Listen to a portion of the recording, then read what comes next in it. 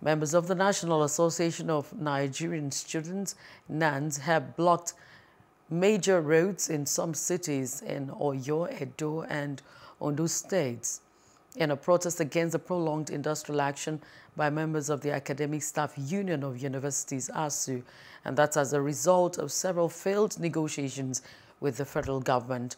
While protesting students of the University of Ibadan blocked the school's entrance in the state capital, those from Ladoke Akintola University of Technology, Lautech, barricaded the major road along the major road where the institution is situated, that's in Ogbomoso. The students also called on the state governor, A.S.U.U, Makinde, to ensure public universities in the state back out of ASUU, just as it was done in some states for academic activities to resume. In Ondo States, students of the University of Benin cordoned off the Benin Auchi Ramat Park axis of the state capital and later proceeded to the Federal Secretariat in Benin City to present their case to the government.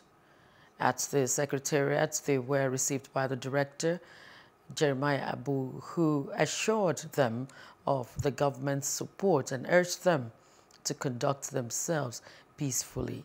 In Ondo, students of the Federal University of Technology, FUTA, barricaded the Akure-Elisha Highway, condemning the lingering crisis by the lecturers.